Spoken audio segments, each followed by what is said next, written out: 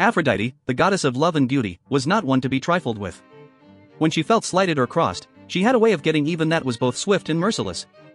One such instance of her wrath was directed at the unfortunate Hippolytus, a young man who found himself at the mercy of the goddess's anger.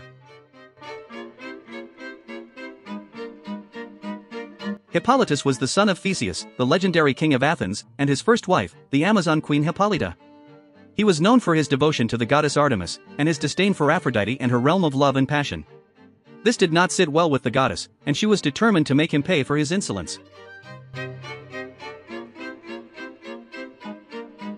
Aphrodite's plan to punish Hippolytus was devious and cruel.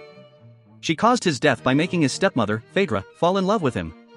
Phaedra, unable to control her feelings, confessed her love to Hippolytus, who was horrified and rejected her advances. In her despair, Phaedra took her own life, leaving behind a note that accused Hippolytus of attempting to seduce her. Theseus, believing his wife's words, cursed his own son, and called upon Poseidon to fulfill the curse. As a result, Hippolytus was killed in a chariot accident, a tragic end brought about by Aphrodite's manipulation.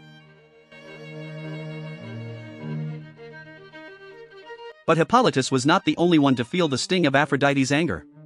The goddess also punished Eos, the goddess of the dawn, for having an affair with Ares, the god of war. Eos, seduced by the handsome and powerful Ares, had thought herself immune to the consequences of her actions. But Aphrodite was not one to be trifled with, and she made sure that Eos paid dearly for her transgression. Aphrodite's punishment for Eos was to make her fall in love with mortal after mortal. Each time Eos fell for a mortal, she would suffer the heartache and pain of unrequited love, only to see her beloved fade away like the morning dew. This cycle of love and loss continued for Eos, a never-ending torment that served as a constant reminder of Aphrodite's power and wrath.